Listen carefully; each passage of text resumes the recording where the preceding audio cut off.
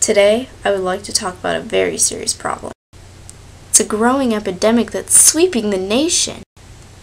And unfortunately, lots of girls are succumbing to it.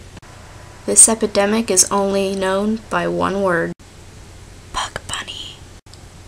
Yeah, bruh, look at that girl over there. She don't know anything about hockey. She's just a puckbunny. Seriously, I'm tired of being called a puckbunny even though I know my facts and I actually know the game. Would a puckbunny know that on December 20, 2010, Steven Stamkos of the Tampa Bay Lightning scored his 100th career goal in his 194th game in a 5-1 victory against the Carolina Hurricanes at St. Pete Times Forum? I think not. And also, would a puckbunny know that Eric Fehr was the one of the Washington Capitals that led them to a 3-1 victory against the Penguins in a 2011 Winter Classic? No way, Jose. So really, guys, I'm tired of being called a puckbunny when I know all these facts that you probably don't even know. I mean, come on, guys. Some girls actually know the game. Get used to it. And let me clarify just one thing. Girls that find a player on the team they like attractive does not mean that they're a puckbunny.